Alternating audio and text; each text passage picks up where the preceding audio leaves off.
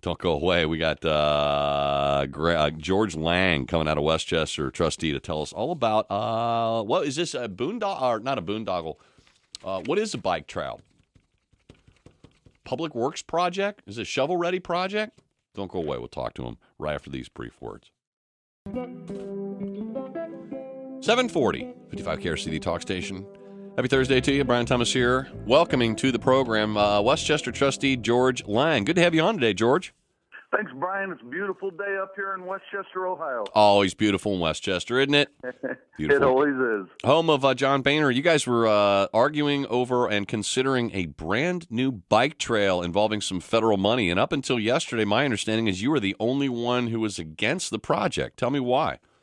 Well, for me, this is not a core competency of our government. It's a luxury item. Our core competencies are providing emergency services, police, fire, and emergency medical technical assistance, and then roads and stormwater maintenance. Everything else that we do is an extravagance or a luxury. And for us to go and get a federal grant from the federal government in order to build something that we do not need, to me, is shameful and immoral. Brian, we're talking at a time when the federal government is borrowing over 40 cents of every dollar that they spend, and we're going to take some of that money for a luxury item and saddle our children and our grandchildren with these taxes. To me, it's shameful and immoral that we considered it.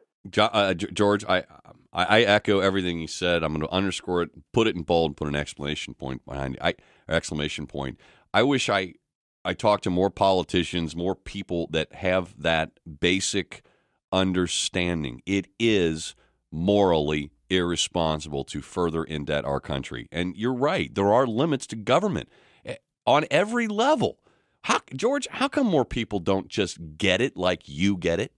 Well, I don't know, but on the broad picture, we are overgoverned, overregulated, overtaxed, and we are overburdened. You know, people look at West Chester and they say, we are a model for economic growth. We have flourished and prospered from an economic development perspective. And, Brian, it's not because we're better, smarter, or faster than any other community around us. It's for one simple reason only. Businesses can come to West Chester and make more money. And their businesses are in business for only one reason, to make the maximum amount of profit that the market, not the government, but the market will allow. And since we have a lower tax base and in general a kinder, friendlier zoning department, a business can come here and more readily flourish and prosper than going to another community. And when you're looking for a reason to locate your business, especially in these tough economic times, you're going to go to the place where you can maximize your profit. And oddly enough, George, West Chester is booming. There are a ton of businesses up there. It is a model, and all without a bike trail. That's correct.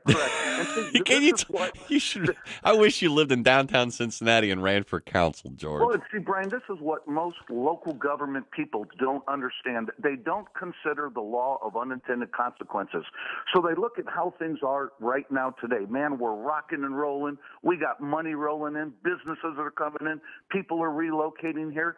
And so they start building infrastructure. They build bike paths, parks, Taj Mahal, swimming pools, not understanding the unintended consequences 10, 20, 30 years down the road when the cost of the infrastructure has gotten so high that you have to pass that cost along to businesses and residents, and all of a sudden now people cannot afford to move to your community. It's the law of unintended consequences that most politicians don't take into effect as they build unnecessary and luxurious infrastructure. And you know, George, it's interesting. You are so forward thinking and understanding of this. And we have all of these illustrations of government entities, local, and of course statewide, national, that have gone down the road that you're warning against. I mean, city of Cincinnati is literally falling apart, and they are underwater because they didn't think that there would ever be bad times that would befall Cincinnati. They got themselves dug into a huge hole, and they can't get out of it. Yeah, and it's not just Cincinnati. It's so many other communities. And, you know, the frustrating part, Brian, is The people that are spending the money and building the infrastructure really think they're doing good. You know, what a nice, noble thing. Why can't we have better amenities for our citizens? And they just can't understand the unintended consequences. And it's what's going on with our nation right now. We are on a track to socialism, and if we don't turn this ship, it may be too late to save our republic.